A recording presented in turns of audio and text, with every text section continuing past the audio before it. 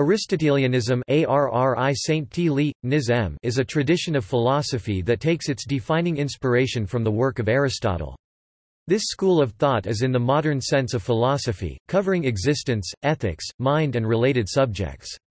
In Aristotle's time, philosophy included natural philosophy, which preceded the advent of modern science during the scientific revolution. The works of Aristotle were initially defended by the members of the Peripatetic school and later on by the Neoplatonists, who produced many commentaries on Aristotle's writings. In the Islamic Golden Age, Avicenna and Averroes translated the works of Aristotle into Arabic, and under them, along with philosophers such as al-Kindi and al-Farabi, Aristotelianism became a major part of early Islamic philosophy.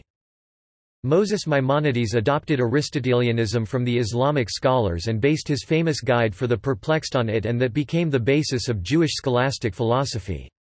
Although some of Aristotle's logical works were known to Western Europe, it was not until the Latin translations of the 12th century that the works of Aristotle and his Arabic commentators became widely available. Scholars such as Albertus Magnus and Thomas Aquinas interpreted and systematized Aristotle's works in accordance with Christian theology. After retreating under criticism from modern natural philosophers, the distinctively Aristotelian idea of teleology was transmitted through Wolff and Kant to Hegel, who applied it to history as a totality. Although this project was criticized by Trendelenburg and Brentano as non-Aristotelian, Hegel's influence is now often said to be responsible for an important Aristotelian influence upon Marx. Postmodernists, in contrast, reject Aristotelianism's claim to reveal important theoretical truths. In this, they follow Heidegger's critique of Aristotle as the greatest source of the entire tradition of Western philosophy. Recent Aristotelian ethical and practical philosophy, such as that of Gadamer and McDowell, is often premised upon a rejection of Aristotelianism's traditional metaphysical or theoretical philosophy. From this viewpoint, the early modern tradition of political republicanism, which views the res publica, public sphere or state as constituted by its citizens' virtuous activity, can appear thoroughly Aristotelian. The most famous contemporary Aristotelian philosopher is Alasdair MacIntyre. Especially famous for helping to revive virtue ethics in his book After Virtue, MacIntyre revises Aristotelianism with the argument that the highest temporal goods, which are internal to human beings, are actualized through participation in social practices. He juxtaposes Aristotelianism with the managerial institutions of capitalism and its state, and with rival traditions—including the philosophies of Hume and Nietzsche—that reject Aristotle's idea of essentially human goods and virtues and instead legitimate capitalism. Therefore, on MacIntyre's account, Aristotelianism is not identical with Western philosophy as a whole, rather, it is the best theory so far, including the best theory so far about what makes a particular theory the best one. Politically and socially, it has been characterized as a newly revolutionary Aristotelianism.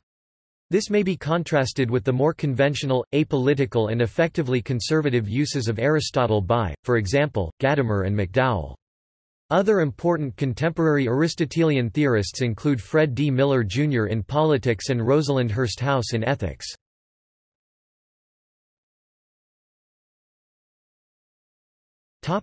History.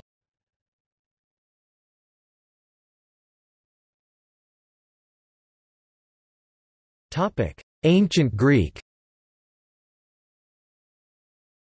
The original followers of Aristotle were the members of the Peripatetic school. The most prominent members of the school after Aristotle were Theophrastus and Strato of Lampsacus, who both continued Aristotle's researches. During the Roman era, the school concentrated on preserving and defending his work. The most important figure in this regard was Alexander of Aphrodisias, who commentated on Aristotle's writings.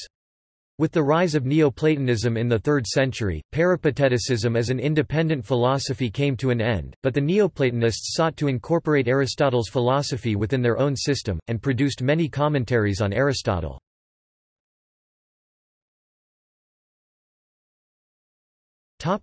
Byzantine Empire.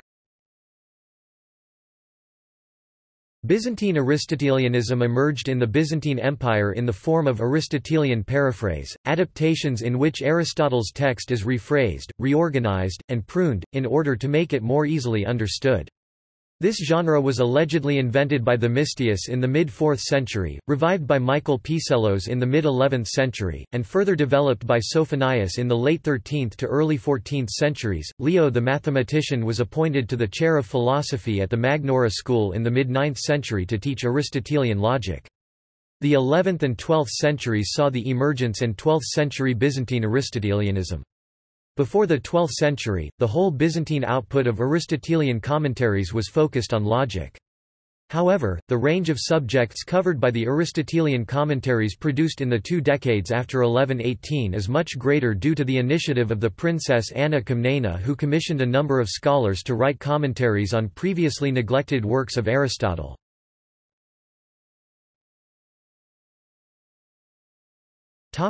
Islamic world.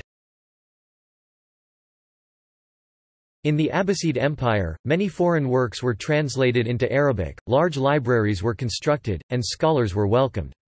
Under the caliphs Harun al-Rashid and his son al-Ma'mun, the House of Wisdom in Baghdad flourished.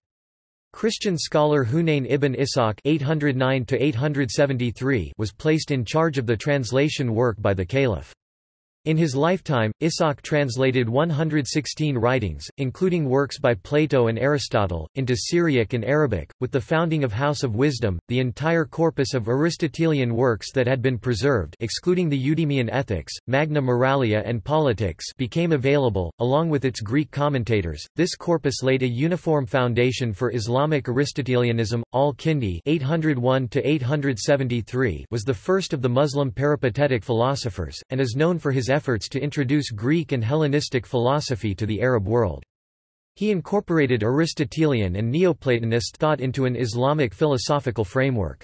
This was an important factor in the introduction and popularization of Greek philosophy in the Muslim intellectual world. The philosopher Al-Farabi (872–950) had great influence on science and philosophy for several centuries, and in his time was widely thought second only to Aristotle in knowledge, alluded to by his title of the second teacher. His work, aimed at synthesis of philosophy and Sufism, paved the way for the work of Avicenna (980–1037). Avicenna was one of the main interpreters of Aristotle.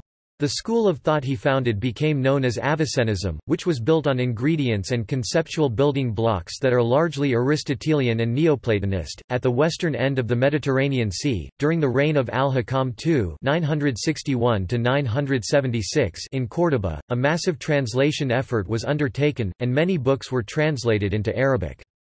Averroes (1126–1198), who spent much of his life in Córdoba and Seville, was especially distinguished as a commentator of Aristotle. He often wrote 2 or 3 different commentaries on the same work, and some 38 commentaries by Averroes on the works of Aristotle have been identified. Although his writings had only marginal impact in Islamic countries, his works would eventually have a huge impact in the Latin West, and would lead to the school of thought known as Averroism.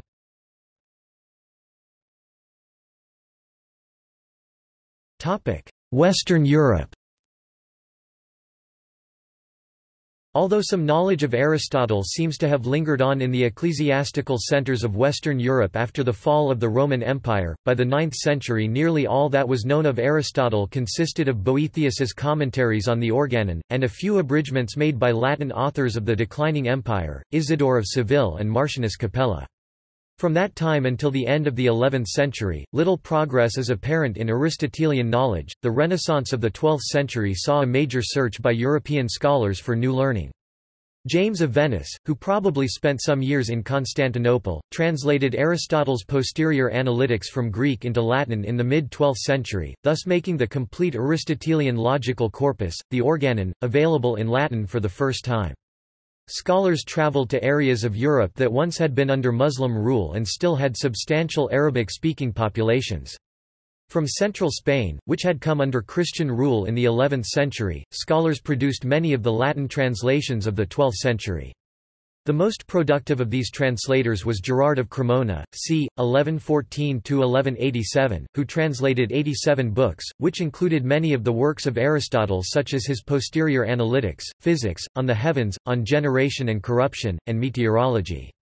Michael Scott c. 1175–1232 translated Averroes' commentaries on the scientific works of Aristotle. Aristotle's physical writings began to be discussed openly, and at a time when Aristotle's method was permeating all theology, these treatises were sufficient to cause his prohibition for heterodoxy in the condemnations of 1210–1277.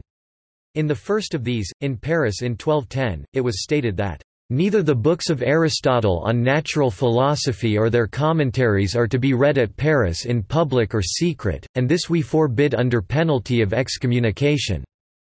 However, despite further attempts to restrict the teaching of Aristotle, by 1270 the ban on Aristotle's natural philosophy was ineffective. William of Morbach c. 1215–1286 undertook a complete translation of the works of Aristotle or, for some portions, a revision of existing translations. He was the first translator of the Politics c. 1260 from Greek into Latin. Many copies of Aristotle in Latin then in circulation were assumed to have been influenced by Averroes, who was suspected of being a source of philosophical and theological errors found in the earlier translations of Aristotle. Such claims were without merit, however, as the Alexandrian Aristotelianism of Averroes followed the strict study of the text of Aristotle, which was introduced by Avicenna, because a large amount of traditional Neoplatonism was incorporated with the body of traditional Aristotelianism. Albertus Magnus c. 1200–1280 was among the first medieval scholars to apply Aristotle's philosophy to Christian thought. He produced paraphrases of most of the works of Aristotle available to him. He digested, interpreted and systematized the whole of Aristotle's works, gleaned from the Latin translations and notes of the Arabian commentators, in accordance with church doctrine. His efforts resulted in the formation of a Christian reception of Aristotle in the Western Europe. Magnus did not repudiate Plato. In that, he belonged to the dominant tradition of philosophy that preceded him, namely the Concordist tradition, which sought to harmonize Aristotle with Plato through interpretation. See for example Porphyry's on Plato and Aristotle being adherents of the same school. Magnus famously wrote, "Scias quod non perficitur homo in philosophia nisi ex scientia duarum philosopharum, Aristoteles et Platonis." Metaphysics, I.Tr. 5, c. 5. Know that a man is not perfected in philosophy if it weren't for the knowledge of the two philosophers, Aristotle and Plato. Thomas Aquinas (1225–1274), the pupil of Albertus Magnus, wrote a dozen commentaries on the works of Aristotle. Thomas was emphatically Aristotelian. He adopted Aristotle's analysis of physical objects, his view of place, time and motion, his proof of the prime mover, his cosmology, his account of sense perception and intellectual knowledge, and even parts of his moral philosophy. The philosophical school that arose as a legacy of the work of Thomas Aquinas was known as Thomism, and was especially influential among the Dominicans, and later, the Jesuits.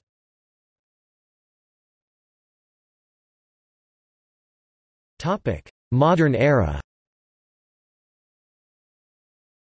After retreating under criticism from modern natural philosophers, the distinctively Aristotelian idea of teleology was transmitted through Wolff and Kant to Hegel, who applied it to history as a totality.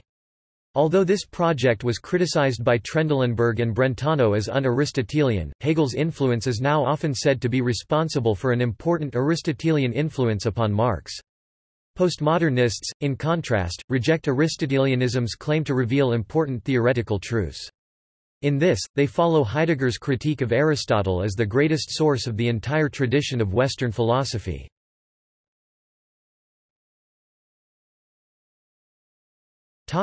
Contemporary Aristotelianism. Aristotelianism is understood by its proponents as critically developing Plato's theories. Recent Aristotelian ethical and practical philosophy, such as that of Gadamer and McDowell, is often premised upon a rejection of Aristotelianism's traditional metaphysical or theoretical philosophy. From this viewpoint, the early modern tradition of political republicanism, which views the res publica, public sphere or state as constituted by its citizens' virtuous activity, can appear thoroughly Aristotelian. The contemporary Aristotelian philosopher Alasdair MacIntyre is specially famous for helping to revive virtue ethics in his book After Virtue. MacIntyre revises Aristotelianism with the argument that the highest temporal goods, which are internal to human beings, are actualized through participation in social practices. He opposes Aristotelianism to the managerial institutions of capitalism and its state, and to rival traditions—including the philosophies of Hume, Kant, Kierkegaard, and Nietzsche—that reject its idea of essentially human goods and virtues and instead legitimize capitalism. Therefore, on MacIntyre's account, Aristotelianism is not identical with Western philosophy as a whole, rather, it is the best theory so far, including the best theory so far about what makes a particular theory the best one. Politically and socially, it has been characterized as a newly revolutionary Aristotelianism. This may be contrasted with the more conventional, apolitical and effectively conservative uses of Aristotle by, for example, Gadamer and McDowell. Other important contemporary Aristotelian theorists include Fred D. Miller Jr. in politics and Rosalind Hurst-House in ethics. In metaphysics, an Aristotelian realism about universals is defended by such philosophers as David Mallet Armstrong and Stephen Mumford, and is applied to the philosophy of mathematics by James Franklin.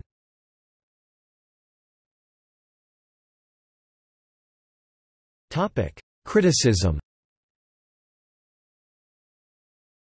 Bertrand Russell criticizes Aristotle's logic on the following points. The Aristotelian system allows formal defects leading to bad metaphysics. For example, the following syllogism is permitted. All golden mountains are mountains, all golden mountains are golden, therefore some mountains are golden, which insinuates the existence of at least one golden mountain.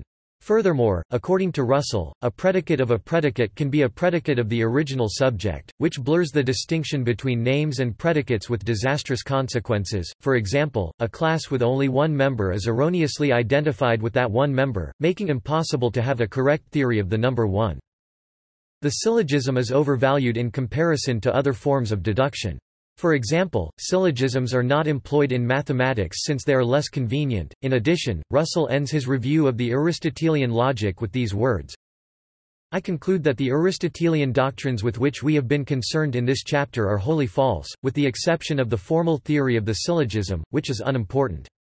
Any person in the present day who wishes to learn logic will be wasting his time if he reads Aristotle or any of his disciples.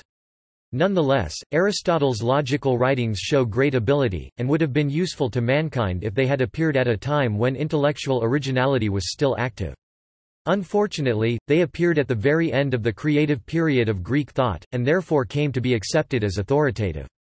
By the time that logical originality revived, a reign of 2,000 years had made Aristotle very difficult to dethrone.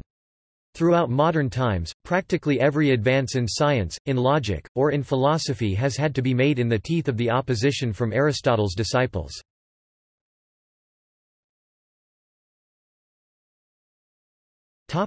See also: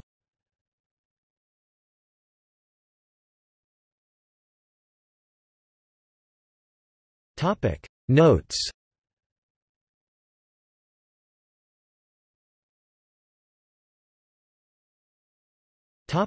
Further reading.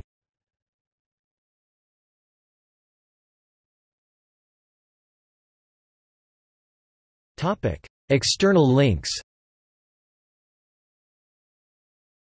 The rediscovery of the Corpus Aristotelicum and the birth of Aristotelianism with an annotated bibliography. Clayton, Edward. 2005 Political Philosophy of Alasdair MacIntyre, Internet Encyclopedia of Philosophy. International Society for MacIntyrean Enquiry